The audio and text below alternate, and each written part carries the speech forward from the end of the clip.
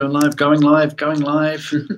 We're live. We are live. It's a bit dark, isn't it? All right, okay, let's kick off. Mark has a messianic glow behind his head.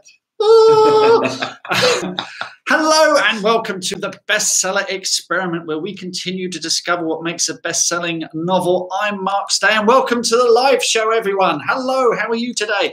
And before we leap into this week's episode, a big shout out to our wonderful sponsors at Scrivener. Scrivener is the official writing app of the Bestseller Experiment. It's the app that Mr. DeVoe and I used to write our best-selling Kindle book, Back to Reality, available now on Kindle. And we love it. And we love it so much. We marched into the offices at Scrivener. We kicked the door open like someone out of a 70s cop TV show. And we said, we demand that you give our listeners 20% off. We just picked a random number out the air, and they said, you know, oh, fine. And they agreed. And that's how we negotiate with people these days. So if you go to literatureandlatte.com, put in the code bestsellerxp when prompted, you, dear listener and viewer today, will get 20% off. Now, who is this gentleman who's wandered into the studio with me today? Why, it's none other than my actual agent, my actual proper agent. What's your name again? Ed Wilson. Welcome to the show, Ed. How are you? How are you today? I'm very well, thank you. I'm honoured to finally be invited after Mark has been through everybody else in publishing. I've made the cut, which is good. I mean, I like to think save the best till last, or maybe when we were desperate. Yes, other people dropped out. But the important thing is I'm here. Yes, and I'm happy to be here. Richie says on the comments here, find someone who looks at you the way Ed's looking at Mark. I haven't got my contacts in. I'm squinting. So we've got so many people with us on the live show today. Now, look, if you're listening to this on the podcast, you know, live show, what's going on? We have these monthly live shows for our chart topper supporters over at Patreon. If you go to Patreon.com/bestseller experiment, if you sign up and become a chart topper, you will get access to this, and you get to ask questions. We've got loads of cool people. We've got Ink and Sage. We've got Robin Sarti. We've got Richie Richie, I'm so sorry. Richie Unikowicz. And the thing with Richie, and we might talk about this later, Richie is doing a daily YouTube blog. Is that right, Richie? And I've looked at the first one and I get mentioned, so I'm definitely going to give it a plug. Who else have we got? We've got Julian Barr. Julian Barr is joining us from Australia. It's 4 in the morning there. He's been up with the kookaburras. So yeah, it's Rosemary's with us. Hello, Rosemary. Robin, the quiet writer is here. Hello, quiet writer. How are you? Shh. I don't think I've missed anyone, but thank you everyone for joining us. So yes, we have an agent. Now I tell you what, we are not going to do the usual "How do you get an agent?" show. No, because you all know how to get an agent. But Jutsu has joined us. Hello, sir. How are you? Good to see you. Yeah, we've done the How to Get an Agent show twice, as far as I can recall. But that said, we do have a couple of listener questions that we could kick off with before we get to the main topic, because the main topic today is money. And authors' earnings and all the hullabaloo around that. But Richard, who's with us here, Richard Brewster, he said, I've read several lists of questions to ask an agent, but this one is my pondering how appropriate it is. It's basically, can I contact some of your current clients for references? He says, it makes sense to me, but it also feels a bit too invasive, both of the agent and also the other writers. Like so many questions, I guess it's hard to give a blanket good answer, but I was curious, is this a typical question that is it's something I've had happen a couple of times, and I completely understand. So what's happening now is if a writer's good, then the way that they find an agent is rather like the way an agent sells the book. So you get lots of different agents interested, you meet them all, and you have to find some way of deciding. Most good agents can do a good job. And I think that if you feel like you need to get some sort of corroborating evidence on why X is good at something or why they're not, then why not? I mean, the authors you contact can say no. The agent might get the hump because you don't trust them. So it's a calculated risk, but there's nothing wrong with asking. As I say, it's only happened with one author who is published by Orbit, a chap called Rob Boffard, and he just kind of wanted to check. He lives overseas and thought, hey, I'll talk to a couple of the authors and just get a feel for it. I did it. Yeah? Did you? Yeah. Did you? Yeah. Who did you ask? Tom Toner. Tom Toner. Don't ask Tom Toner. And John Wallace. John Wallace. Yeah, yes. Yeah. And the glowing reviews from both of them. quite right. Yeah. That is exactly how it should be. Because if an agent's doing their job right, the author should live in fear, mortal fear. I mean, I'm in a lucky position because I knew they were repped by you, and I was able to ask them. But not everyone can be in that position, and they would have to maybe go through the agent, which could be awkward. Yeah. And I think the issue is you have to make sure that the agent is actually an agent, and there are some people who aren't, and there are some really basic guidelines. So the Association of Authors Agents has a list of registered agencies. If they're not on there, then you have to ask the question, why not? There are very, very limited criteria to meet that. It just means you're regulated, so you don't charge a reading fee. You don't. You behave within the bounds of the law, and also you are solvent. You maintain a separation between client funds and between office funds. Really, really basic stuff, sort of anti-fraud stuff. And in a general sense, if an agent isn't willing to disclose details of how they work, who they work with, then you have to ask what they're hiding.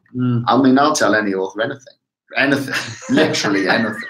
But I do. If someone's good enough, then I want to jump through hoops to make sure that I can work with them. Yeah, and that's the reality. I mean, basically, anyone who's in the writers and artists yearbook should be fairly. Oh, anyone can pay to be in that. Oh, really? Yeah, I think they are pretty good at vetting, but you can't. That is a paid-for resource. Right. Whereas the AAA, you've got to fulfil the criteria to be part of it. In general, if any agent ever asks you for money, then they're a bad egg, and you must walk away instantly. Walk away. But just do your research. I mean, most of the time you can get a vibe. There's a thing called Writer Beware.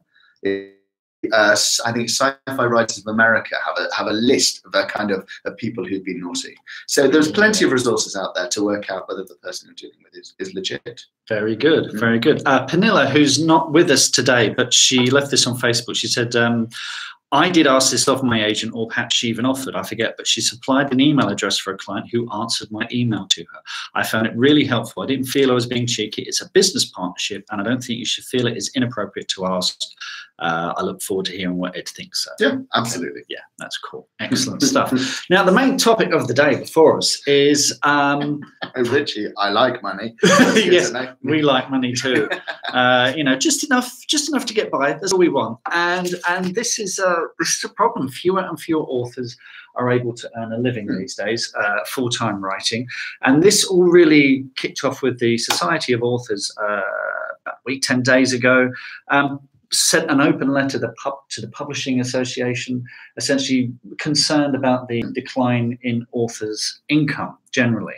And book sales seem to be going through the roof as well, particularly ebook sales. Part of the problem is, let's start from the top. Essentially, there is a disparity between publishers who, as PLCs, have to declare their earnings, their profits, and the profits are going up and up. And anecdotally, and in the reviews that the ALCS does every couple of years, author earnings are going down and down. And it seems that publishers' motivations are to make money for their shareholders rather than serve the continuance of the publishing trade, and actually rewarding the people who are producing the books, who are kind of important. As someone who works for a publisher and is an author, I'm going to play a bit of devil's advocate here, because I know that there are people here who would say that advances are down in order for you to earn out more quickly and therefore become a profitable author. Because publishers, if you look at the profit and loss of any publisher, the thing that hammers them all the time are the massive advances set against their profits. And I've been with Orion for 15 years, and Orion is a very different company to the one when I joined. When I joined, there was a culture of boasting about how much they paid for advances, and the bigger the better. And of course, if those books didn't work, you had to write that off, and it was a massive loss. So there's a very different mentality here. And those authors, if you were one of those authors, you got a massive advance, and the book died for whatever reason. That was it. Yeah, game over. You either have to come back hat in hand and get that small advance, and I think the way that agents work is we are paid on commission. So we have no other way of earning apart from taking commission on the advances that we generate for our authors. So obviously there is a certain motivation to try and get as much money as possible. But I think particularly a younger generation of agents are more about sustainability and knowing that if you start with a relatively low advance and then build that way, then you actually end up with an author with a career rather than somebody who gets one big kind of paycheck and then that's it. No, I'm not going to bash the publishers at all, because I mean, publishers are wonderful.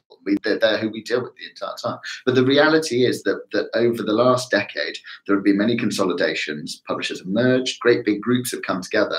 And what those have done is created savings at the back end in logistics. And those have not necessarily been passed on to the author, an investment in the authors. And I think publishers are trying to find a way of doing it in a way that's going to help everybody.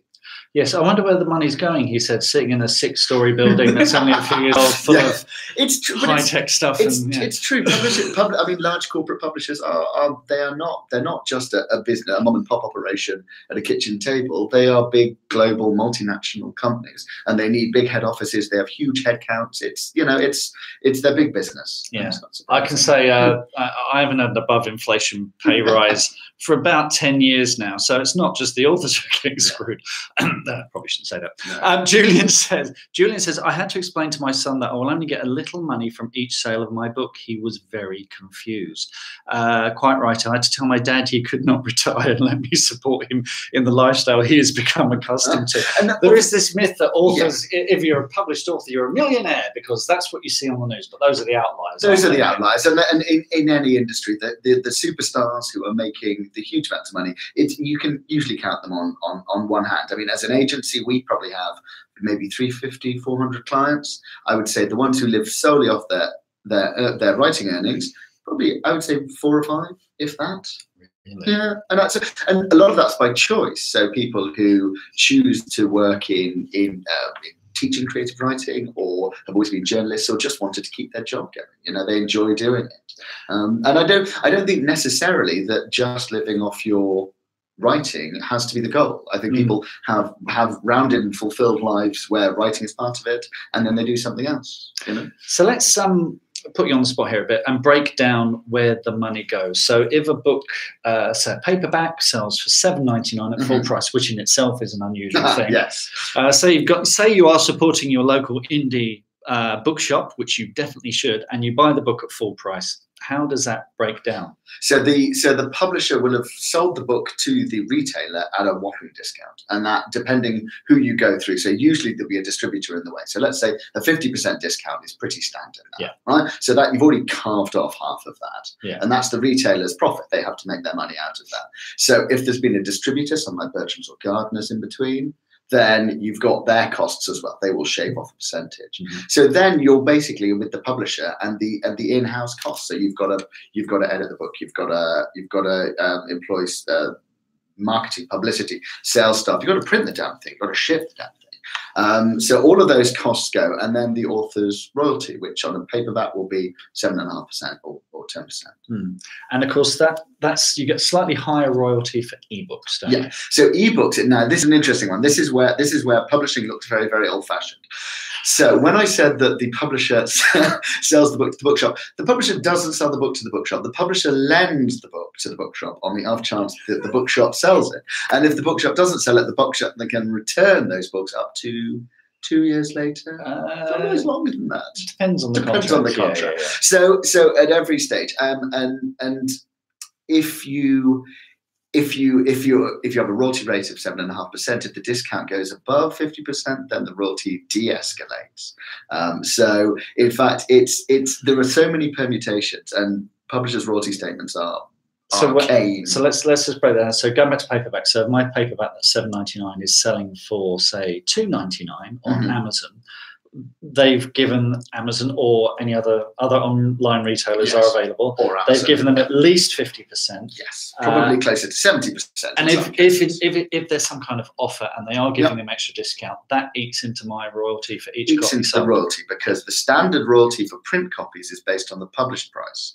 For ebooks and increasingly for audiobooks, the royalty is based on the net receipt, so the actual price received. Now there is an argument that makes more sense. It's much more transparent. Fewer complicated arcane sums to be done. But in general, publishers are less willing to offer higher net receipts royalties than they have traditionally offered published published price. And it's bizarre because it's always been that way and nobody really questions it. But the reality of having a royalty based on a selling price that isn't fixed is a hangover from the net book agreement, which is a whole other podcast, which you can look up on Wikipedia, and is essentially was price fixing on books and persisted until the 1990s. And that's the reality is that the hangover of that is what still casts. A hangover casts a shadow. Does a hangover cast a shadow? Mixing your metaphors there. The hangover from that persists in publishing, and increasingly new publishers will set up on a net receipts model. So that means that you have a royalty based on the actual price that the publisher is making per book, which is much more transparent, much easier to deal with. And so ebooks, you're maybe getting 25%. 25% from a big corporate house. Ebook only publishers will often offer up to 50%. Yeah, and again, if you do that 99p offer, if you're a Kindle monthly deal or whatever, or Kobo deal or whatever, then again that eats into your. It does, account. And they still have a discount on ebooks as well. You can also have ebook returns, which I find quite funny. Yes, it does happen. Yeah, it's a weird thing. But then again, the ebook price is sometimes set by the publisher and sometimes set by the retailer. So if the retailer is matching another retailer, then often your royalty will be based on a full price that is never actually seen. It's all deeply confusing, and this is what I mean. A lot of the things that agents add to the whole process is demystifying the kind of the deeply strange way in which publishing works, and that starts with the contract and it ends with the royalty statement. This is why you need an agent. This is why you need an agent. Yeah, flying a flag for agents. Yeah. It's someone worked out that because of the fees that you get from public lending rights in the UK, you probably earn as much money from someone borrowing your book from the library as you do from a Kindle monthly deal. It probably does. It probably does. But it's a part. But there are other benefits. So when somebody buys a book, it's an advertisement for your book as much as anything else. If someone else sees them reading it in the library, the books that they get the most traffic are the ones that tend to be put at the front. There are lots of different ways to look at it. Now, a lot of our people with us on YouTube today, Ink & Sage, I think I'd want enough of an advance to know that the publisher was serious about me and my work, but not so much that earning out becomes unlikely. But I've no idea what amount that is. It's difficult. I mean, it depends what book you're writing. Yeah. I mean, we as an agency have been going since the 1950s, and looking back through the 80s and 90s, even the early noughties, there are some ludicrous advances paid, of which 95% was never recouped. Yeah. And I think that doesn't help anybody. It demotivates the author. The publisher's got a walloping great black mark on their balance sheet. I think somewhere sustainable, and the area that I think publishers are kind of focusing on are advances where you're offering somewhere between sort of £5,000 and £20,000 per book, where you need to sell between 5,000 and 20,000 copies. And I think that's an oversimplification, but what it is a realistic target.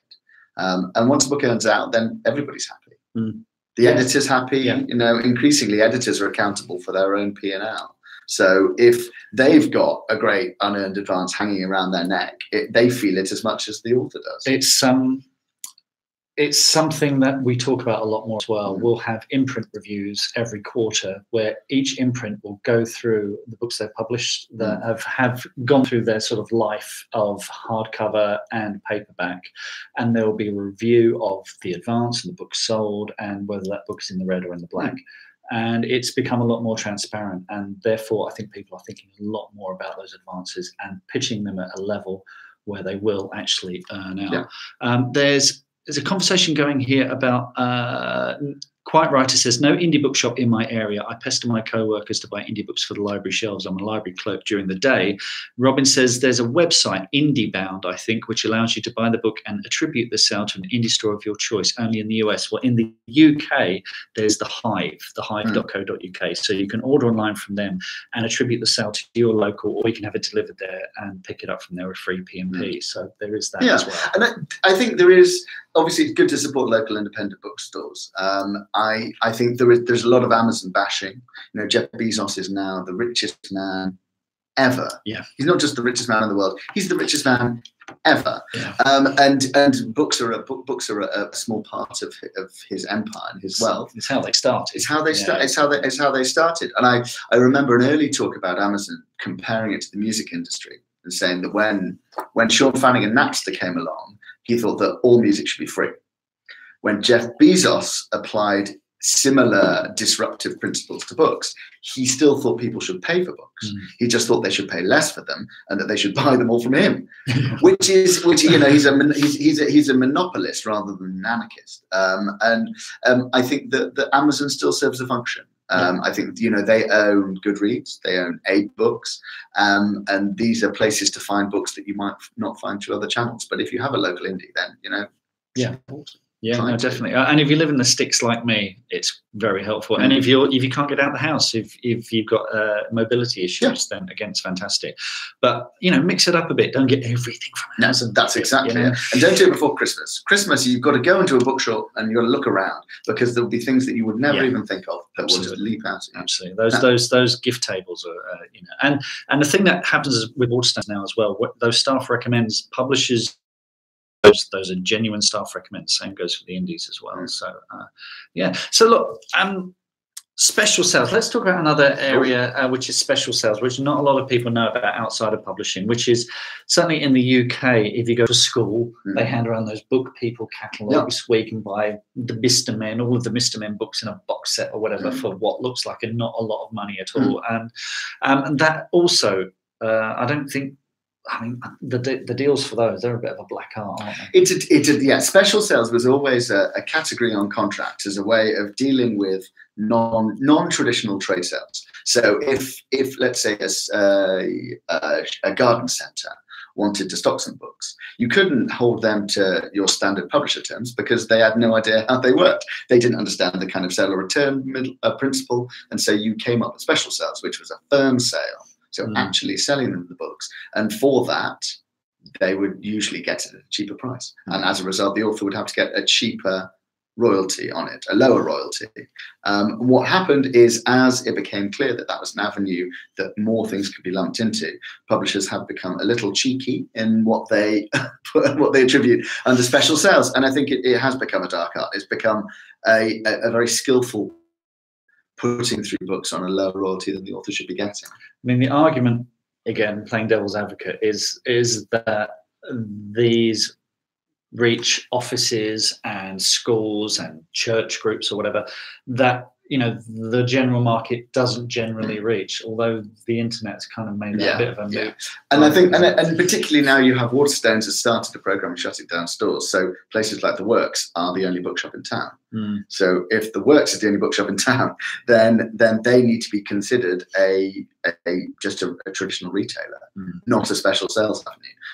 But I think a lot of this comes down to the ability or the inability of publishing to modernize. So the retail landscape changes. So the way in which books are sold as our publishers should change the way that they treat different types of sale. And one thing that publishing is not very good at is changing. It's an industry that has always been in a state of flux, but extremely slow flux.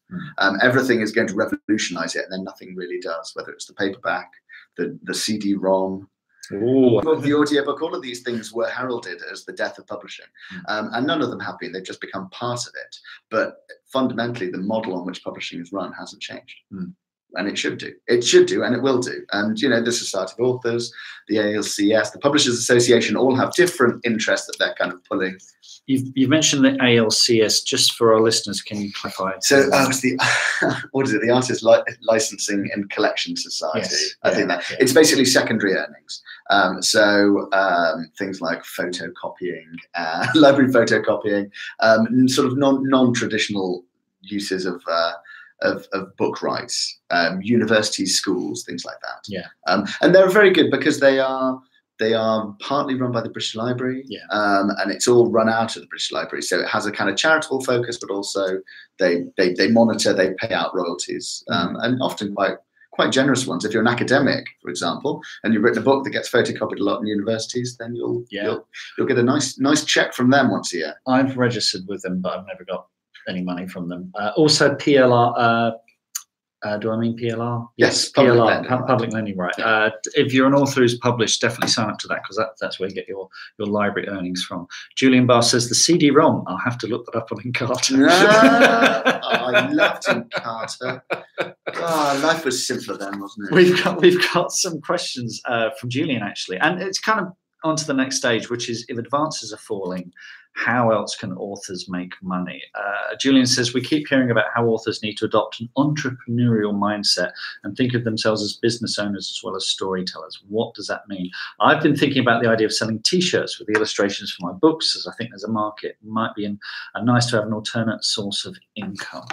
I mean, it's difficult. The idea, you've always told me never to spend my own money. You know, I keep trying to do it, and you keep stopping me. No, I think it's good to be entrepreneurial, and I think if you're setting yourself up as an author, then you kind of have to be a cottage industry, and you want a publisher there who is going to help. Oh God, my question. The publisher's going to help, and you're a team. But at the same time, the more energy that the author brings to it, the more the publisher will respond. Things like merchandising in different directions, T-shirts, mouse mats, is probably a bit of a distraction. But certainly promoting yourself using social media channels, things that are free and is just about increasing visibility, it's all positive. The days when an author could just sort of hide in their ivory tower are gone. Now readers want to connect directly with that author, and the more connections you make, if you go to a convention, let's say for example, you meet people, those people will buy your book, and they're going to feel more of a connection to it than they would if they just read about it online. It's part of it, and it's not the only thing, but it's definitely a thing.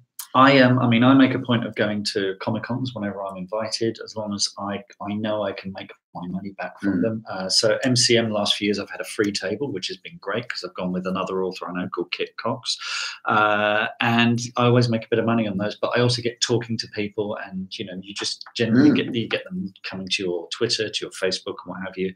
I was at the RNA conference, Romantic Novelists Association conference, a couple of weeks ago, and you get a goodie bag. And that was full of stuff, and it was what was effective and what wasn't. Most of it, I've got to be honest, bookmarks or postcards. I mean, maybe it's because I'm not the target market, but it went into the recycling, frankly. There was one person did little coloured strips of Post-it notes in like a match, like a paper matchbox kind of thing.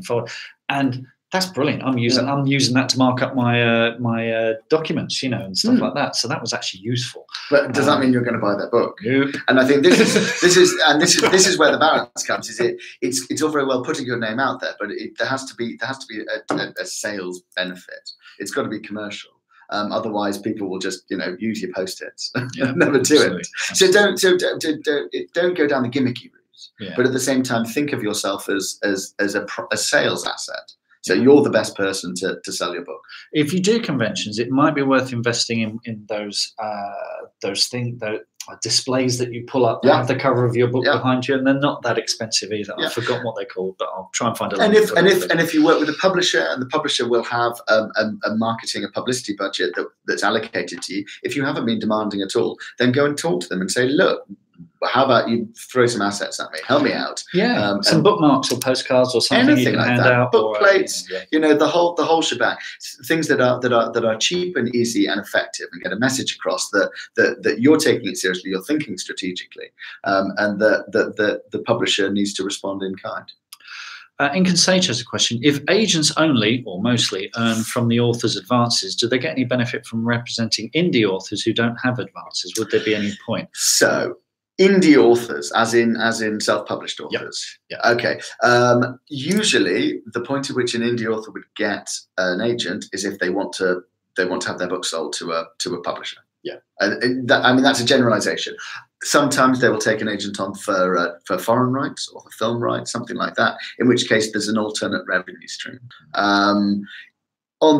Sometimes we find that digital publishers don't offer an advance, in which case the agent will take their percentage on royalties. So that'd be something like Booker Shaw, maybe. Booker Shaw, Canelo, who are my current favourite indie publisher, who are a very good digital publisher. There's a couple more. there are new publishers starting up all the time, but the advanced model only works if the company has enough capital to be able to outlay it. Essentially, the publisher shoulders the risk. So if you don't have that seed capital, if you're starting up in your bedroom, then you can say, we'll give you a generous royalty, but we won't be able to stump anything up front. And particularly if it's a backlist or republishing things, then that can be much better. I've got a lovely old lady. If anyone likes romance novels, really like old school romance, a splendid old Welsh granny called Grace Thompson. And she was published by a publisher called Robert Hale, who went bust a couple of years ago at work. And so we took all of her rights when they went bust, and we gave them to Canelo. And a lady whose cumulative earnings for the previous decade had been about £57 was suddenly getting checks for I mean, proper money. And she's 85. She had no idea what to do with it.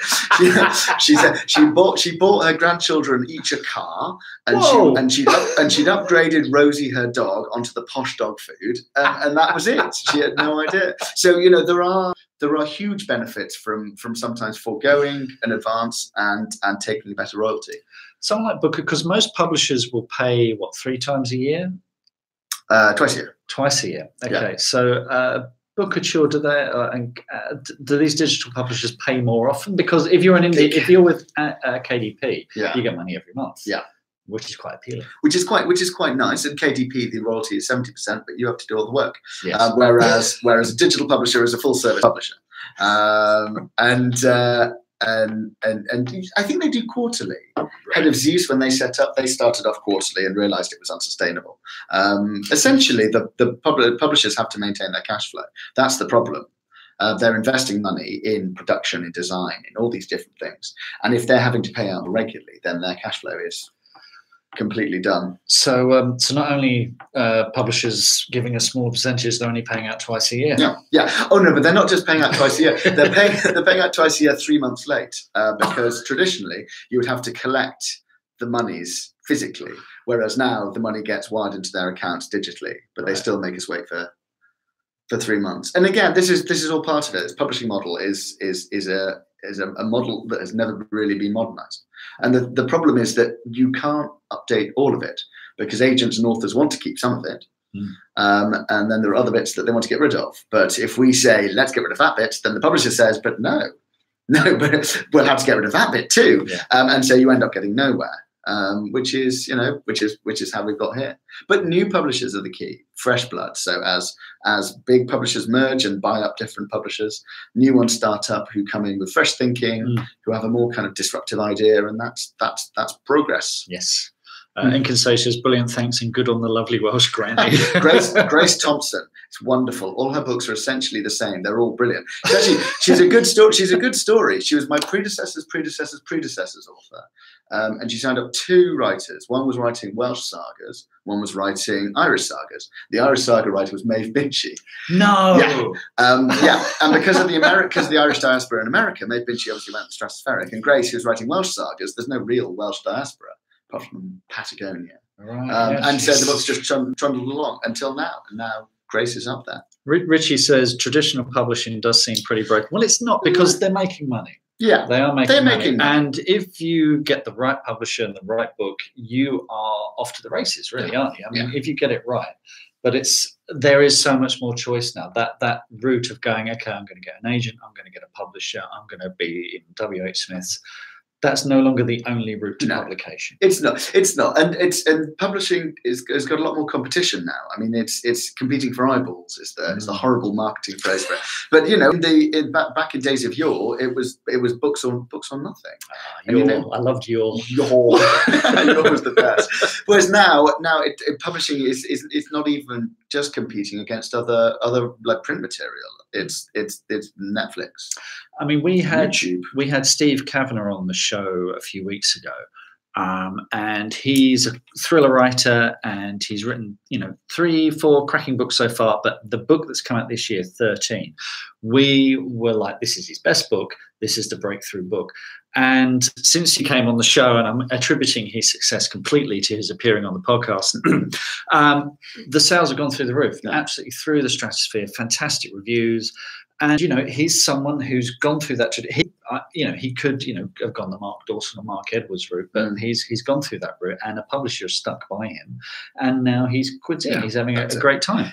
So it does work. It really does. And you think of in all spheres, all genres. So Hilary Mantel, Ian McEwan. These are not writers who are breakout successes with their first books. The idea that your first book should be your best book is ludicrous. In no other creative endeavor is there an expectation that you come out the blocks and sell 1 million copies. I mean, writing is something that develops, and each book should be better. And at some point, if you have a publisher who believes in you, and if you believe in yourself, and you have the support from your friends, from your family, it's hugely important to have that. Then you will write the book that is going to break you out. And I really do believe that. So anyone who starts a podcast telling people that their first book should be a bestseller would be a misguided fool. I would say it's a dereliction of duty. But equally, I think that when things come out of the blocks fast, then it's fabulous. It's really exciting. You know, that can be the start of a brilliant career. But I think the expectation that it should be is one that we need to dispense with. Yeah. You know, publishing loves a debut because it's a clean slate. You can talk about anything. But I think it's all about building careers. And as an agency, we've always done that. You know, we looked after Dick Francis for his whole career. Beryl Bainbridge, William Trevor went away and came back to us because he missed us. You know, and with these authors, you build over time, and you end up with people who can live off their writing. And that's got to be the key. Richie says, I think my point was most trad pub authors are living on less than minimum wage, but everyone in and around trad publishing is doing nicely on a normal salary. Well, I mean, you're not really comparing like for like, though, are you? I mean, I work here as a 9-to-5 job. You know, it's not a creative. What I do isn't creative. There's no risk attached to it in the way that a creative job has risk attached to it. And I think that as a writer, you have other options. So writing you can treat as a 9-to-5 job, and some people do, and that's wonderful. The majority of new writers I take on will be doing it before, after, at weekends, fitting it around another job, and then over time the balance will shift. I think if you start from scratch and expect to live just off your writing, it's going to be bloody tough. And again, you don't get into publishing for the money either. No. What is it? What's the old joke? It's how to make a small fortune out of publishing. It's to start with a large fortune. I believe that was a Punch cartoon in sort of in the late 19th century. It's still true. It really is. Apart from Anthony Cheetham, that we can't talk about. Oh God, no, I can't. Richie says, agent. No, don't. I have holes in my socks, honestly. It's awful. But no, I do. It's, I've been an agent for 12 years, and essentially you're losing money for your employer for the first 4 or 5 because you have to put the time in. Yeah. And a lot of it is just those. It's continuing to do it and believing in writers and believing in the people that you take on and helping them to get better. And that's it. There is some skill involved. Yeah. I like to think. No, there is. I mean, it helps to have people who are good at writing. Hello. I'll let you know if I find anyone.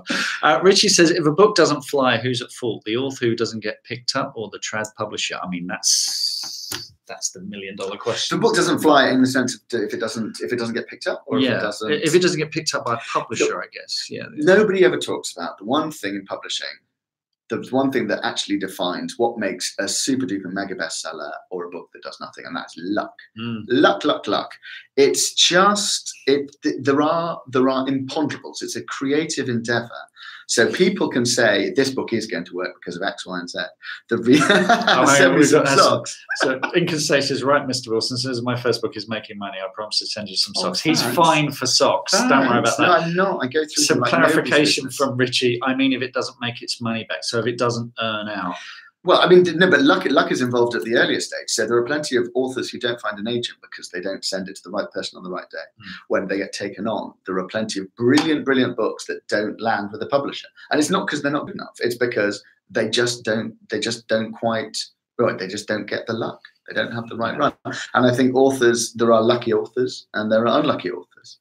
And I think that if you keep on doing, if you're perseverant, and if you don't beat yourself up about it, sometimes brilliant books don't sell.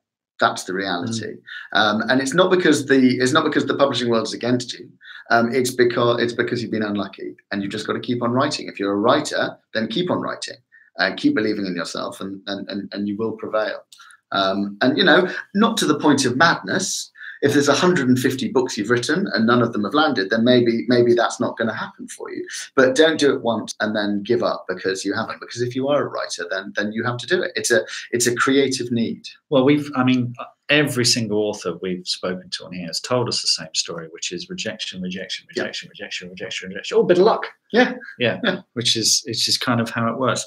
So if advances are falling and you're getting less money than ever, how can authors make money? I mean, sales aren't the only way an author makes money. There are rights as well. You mentioned rights earlier. Yeah. So when you when an agent sells a book to a publisher, you will either sell world rights, which includes translation, or world English, which is around the world in the English language, so American rights as well, or just UK and Commonwealth. Which again, a bit of an imperial hangover. If you were once in the British Empire, then we can still sell books to you. That's the vibe. It's you don't think, and you look at the Commonwealth countries and you think this isn't the Commonwealth, this is the Empire. Yes, in the pink still. All the pink bits. Yeah. So, but rights is an important side, and the German book market, they still have a level of price fixing in the German book market, so that sustains.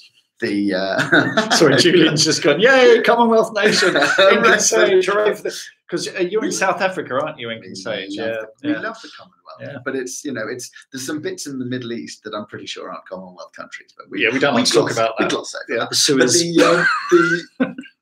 So rights is really important. The German book market's as big, if not slightly bigger than the UK one. America as well. Americans don't discount as heavily as we do, so there tends to be more money flowing around. But even little ones, selling a book to Latvia, Estonia, Lithuania, it all adds up, and it helps you to live off these kind of little bits of money coming in. I remember getting very excited when someone in the rights department here came and told me that Robert Overlord was big in Singapore. There we go. Yeah. But which edition was it? Because Singapore, you get UK and US editions sitting side by side in the bookshops. Dun, dun, dun. I haven't seen any money from it. So. No, but you will do. And then film and TV. I don't like to mention it because authors get excited about film and TV. Yeah. But again, the idea is if you've got, let's say, 4 or 5 books that are all in print in the UK, the US, Germany, and a couple of other countries, you get the odd bit of TV money coming in, then you're starting to build a sustainable career. But, that takes you time. That can take a decade. And that's the aim. So when I take an author on, by 10 years from that date, the hope is that they will then have a sustainable career. That doesn't mean they have to give up their jobs. Some want to. Yeah. Some don't. I mean, what I'm seeing online is there are some authors who went through that golden age of big advances, now seeing their advances shrink, and they're now saying, I'm going to have to go back to work. Which is a big reality check for people. Which is, and that's the so-called mid-list, the idea that you're not small and you're not with a small publisher and getting attention from them. You're not with a big publisher and a front list writer, so getting all the resources. That you're sort of just chugging along in the middle somewhere. And it's difficult, but if that's what you're doing and you're not happy with it, then write something different. I'm a big believer that if you're a writer and you have those skills, you can't. Most writers are not just one-trick ponies. No. And if Mr. D were here, I know in the past he's spoken about streams of income, and he's the master at this, where you don't rely on one big chunk of income coming in. You get different streams of income, which give you little buffers. So, you could give talks. When I went to the RNA, I got a bit of money for that. Not a lot. It basically covered my rail fare and travel, frankly, but I got a bit of money for that. Consultancy, if you think you have a skill that you can apply, if you're good at proofreading or copywriting or something like that, offer that. A couple of £100 here and there starts to add up. It takes you away from the writing, but if you don't want to go back to the monolithic salary way of living, then that's where, and of course things like Patreon, you can offer something on Patreon or Ko-fi. Ask for people on Ko-fi. Yes, I like Ko-fi. That's that. I mean, they're all ways that people who want to support artists, creative people can do it. I mean, there are plenty of avenues, and I think there's nothing wrong with having different ways of making your money. I mean, the idea of the traditional sort of linear career where you work in the same office, I think is kind of kind of gone now. Yeah. Would be nice, wouldn't it? It's just there. But you know, just as an agent, I don't rely on one author. If I relied on one author to provide most of my income, then the day that author stops selling, I'd be done. If it was me, you'd be destitute, mate.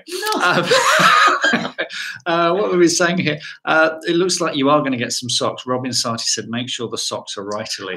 Very small feet, just my feet are size 7. So don't get great giant ones.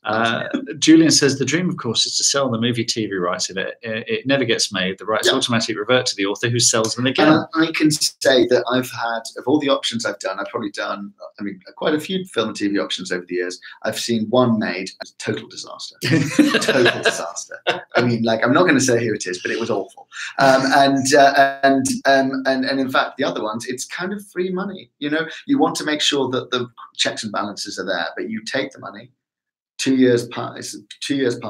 Sometimes they renew, so you take that money too. Nothing happens, then, as you say, the rights come back. Yeah, well, we had Richard Morgan on the show, and the whole story of how Altered Carbon, which was published in 2002, 2003, Joel Silver initially, you know, optioned it, kept re-optioning, kept, and then it elapsed, and then Netflix picked it up, and now it's the biggest show on Netflix. And if you can do that, and it's all part of the way that the whole film and TV world is changing. So now you have Netflix, you have Amazon, you've got Apple TV is starting their own studio up. So you've got lots of new people, and they're desperate for content. So it's a more fertile time. But it's movie and TV isn't the thing. Writing the books is the thing. I remember there was the Jack Reacher conversation at Harrogate a few years ago. So somebody said to Lee Child, how do you feel about the fact that Tom Cruise has bought the rights to your book and ruined it? And Lee Child is a pretty robust fellow, held up one of his books, and he said, last time I checked, the words in here were the same. Yeah. And he's in the film as well. And that's it. If you, as long as you don't invest emotionally too much in it, then they can do what they want, because the job is writing a book. And nobody touches that, and that's why people love writing books, because once it's done, it's done. Yeah, anyone can come to it, whereas the film will just disappear. Yeah, yes, that's true. No. Apart from quality films like Robert Overlord, that persist. It's now on Amazon Prime, actually. Is it? It's Amazon Prime, yeah. And it's weird. I can watch it. I haven't watched it. Ever since it's gone on Amazon Prime, the number of visits to my blog, because I have a page all about the DVD, where you can buy the DVD and the Blu-ray, have gone through the roof. It's really interesting, actually. Well, that's my night sorted. Yeah. And it's the proper, because when it first came out on Blu-ray, it's been fixed now, but when they full screened it, John was furious. Because it's shot in Panavision, so it's proper old lenses. It looks fantastic. It was really, really good, and they full screened it. John was livid. What? So you lost the edges? Yeah, lost the Anyway, Incan says there was a South African actress comedian sometime back who said, when asked how she chose her gig, said, if they offer you 350 is that rand, that must be rand, and a hot dog, you say yes. It seems like the same applies for writers. And she's going to make note of your small feet and supply appropriately. Why is he getting free socks? He's on one episode. Agents, honestly. Look at me. I have young children. I don't have time to darn my socks, but thank you. That's very kind of you. But no, in general, I think the idea that writers should be paid for doing events is hugely important. I mean, you look at what Hay Festival used to give people, like a bottle of wine. And it's an international operation. They make money. And if they're making money, then you as the talent should make money too. Yeah. Richie says Robert Overlord's The Book was better. I can possibly comment. A lot of people work very hard on that film. So yes, I can possibly comment. Now, this all kicked off with the Society of Authors, who in the UK are essentially Mark will send you 7.5% of a pair of socks. Thank you very much, Robin. Society of Authors is essentially an authors' union in the UK. Yes. Should an author consider joining the SOA? The SOA is a good thing. And I would say that without qualification, I think that what they do, they champion authors' rights. They've got a very passionate head. Nicola Solomon is an ex-lawyer from Penguin, and she's brilliant. She knows her stuff, and she's great. I think there are some issues around what they do with unagented authors. So they act as a literary agent in effect. Some of them, because they'll look at a contract. They'll go over it. They'll do a contract check for you, and I think to a certain extent, what they do there is perhaps slightly competing with the people they're meant to be helping, which is problematic. But the SOA, I'd say, is a wholly positive thing. I know my aunt, Marion Dante, whose books are available on Amazon now. I know she had a contract with Paul Begg in Ireland for her first book, and the SOA looked at that for her. She actually got a pretty good deal. Yeah, and they can help you out. If you don't have an agent, then join the SOA, and they will help you out. But don't think that joining the SOA is instead of getting an agent. Yes, because it's not. And whatever you do, don't join the SAS. No, or the SBS. Or the SBS. I tried that and lasted just 7 hours. No, that's a different story. We got about 10 minutes left. It's flown by, isn't it? Well, we say that, our listeners. Yeah, that's it. Well, I think they're appear to be drinking under the palm tree somewhere. Good luck. Yeah. Not a thing. Not even water did Mark offer me for this. I was thinking a cool gin and tonic. Oh. I thought maybe a strawberry daiquiri. I'm not supposed to give anything to agents. You're supposed to be buying me drinks and buying me lunch, which I haven't had for a while, I might add. Here's a question. Now, I had lunch with my cousin today, who's finished his novel and he's sending it out to agents. And he got his first rejection. So congratulations, Chris, badge of honour.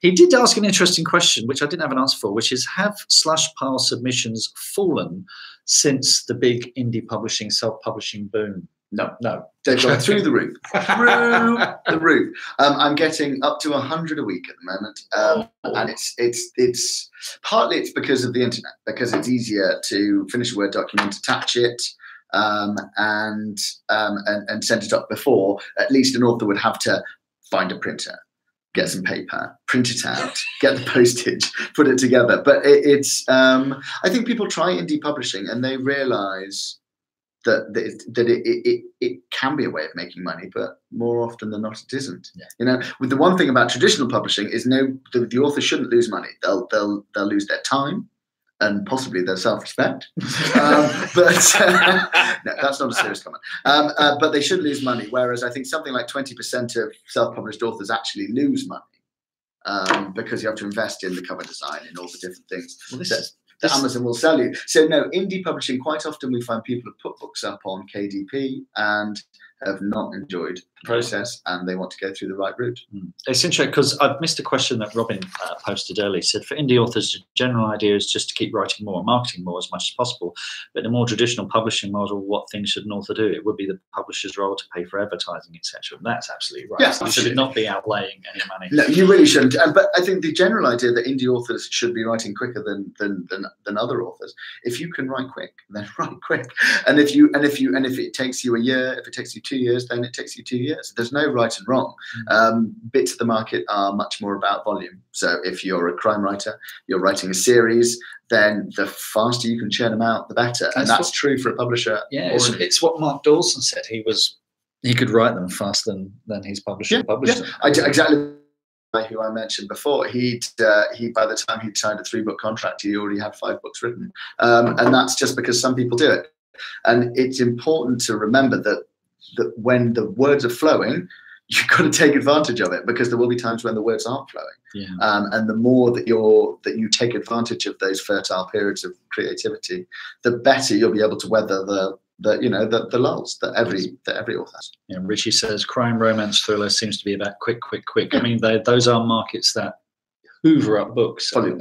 Yeah. You want to get to the end of the ebook. I mean, it's not a coincidence. Those are genres that sell well in ebook. You want to get to the end of the book and immediately click through to the next. Yeah. And you either do that by delaying first publication. So my colleague Anna Power looks after a writer called she's called Cara Hunter. And her first book, Close to Home, was a Rich and Judy pick. Has sold something like 300,000 copies in ebook. Best-selling debut ebook in the whole of PRH's history. Wow, really? And for her, they delayed publication so that they could publish 3 books in rapid succession. And that's increasingly what publishers like, to sort of generate momentum that way. And it's interesting because Joe Abercrombie, Gallants have a trilogy coming from him. And I know he has held off from publication because he wants the trilogy complete. That's not to say it'll be coming out one after the other every fortnight, but he wanted to get to the end so that he knew that, he didn't get to book 3 and think, oh God, I wish I'd rewritten book 1 kind of thing. To a certain extent, I mean, like, he's in the position of being able to do that. Yeah. But if it's working, then the publishers say, oh, how about the next one? But it's not quite that easy. Yeah. Authors are not machines. You don't press a red button and the book churns out. No, I'm a human, I have needs. In Consagers, it comes down, I think we're back onto socks. It comes down to ask and you shall receive, Mr. Stay. You didn't ask or even mention. No, but I have had chocolate hobnobs come in the post. From listeners. Now you're gonna have to stop that because I'm off the sugar. I'm trying to quit the sugar. Yeah, I'm trying to come off the sugar. I set my backside out there. Why would you do that? I get sent some very weird stuff. I've been sent bottles of wine, chocolates, an oven glove. You know about the oven glove? This was a submission where the book was too hot to handle. Oh my God! So it was sent with an oven glove, and it was. We worked out who they sent it to because we were all on Twitter, and then I went, "Someone sent me an oven glove. This is madness." The weirdest one though was quite recently. I got this package was left at my building's reception, and it contained a mug with a cat on it, a cat pencil, some cake in a mug sachets, and a photograph of someone's cat with the words "Who else?" And that's it. Nothing. No submission. No name. Nothing. I have no idea who it's from. Don't do this, people. This is not.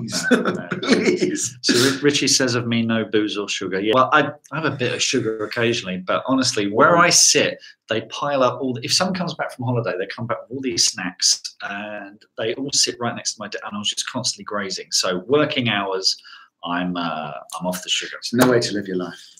Well, it might make me live a little bit longer.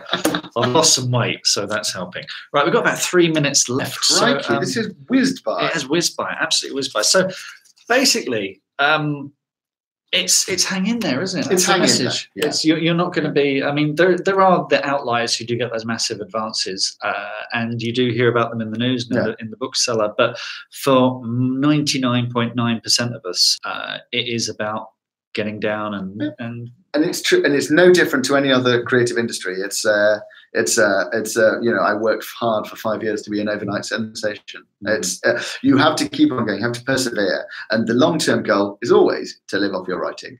But some people won't get there. Some people choose not to. And I don't think there's a right or wrong. If you play the piano, you're not expecting to just live off that. You enjoy it. You enjoy the process. And I think for some reason, writing has become incredibly competitive. Whereas if you enjoy writing, then that should be enough. And anything else is a bonus. Yeah, we're not in competition with each other. Mind you, Richie says, also, Ed, are you accepting submissions? Of course I'm accepting submissions. If you have a look, so we're called Johnson and Alcock. Yeah, we didn't even mention that, did we? No, yes. I didn't do my little bio, I did my sales pitch. But no, Johnson and Alcock, have a look on our website. You'll see a list of what I'm after. And if you would love to send me a book, then mention that you saw me on here, and I'll try and prioritize. Now, Incan Sage says, I lost the stream completely. Oh, no. Sorry, Incan Sage. Come back. But it'll all be on the podcast. So this will be live in a couple of weeks. And if you listen to the podcast, it's live now. How does that work? That's really weird. But yes, thank you everyone for coming today and for your questions. And that was... that is one of that's almost qualifies as a deep dive. We do these deep dives on Patreon for our Patreon supporters. We've got more of those coming soon. Julian Barr's been fantastic with that. He's come up with some. Do stay tuned for those. Please subscribe, rate, and review the podcast on iTunes. Thanks to Dave, our editor, who is amazing as always. Buy our book, Back to Reality. There you go. Send us some money if you haven't already, or review the book if you've read and enjoyed it. It's much, much appreciated. Come and find us on social media. We are Bestseller Experiment on Facebook. On Facebook, we are Bestseller Experiment. I don't know what accent that is. It's probably racist. Twitter and Instagram, we are at Bestseller XP, and we have pretty pictures on Pinterest. I think we need to stop there. Julian says, wait, you guys wrote a book. Yes, we did. It's all on the podcast. I need to stop now. I need to catch a train. Thank you, folks. Thank you so much. It's been fun, and thank you, Ed. It is late, and I've got your babysitting duty tonight. You've missed the portion of the day where the children scream consistently for 45 minutes. So thank you, man. It's very nice. Nice to meet you all. Thanks, folks, and until next time, happy writing. Bye.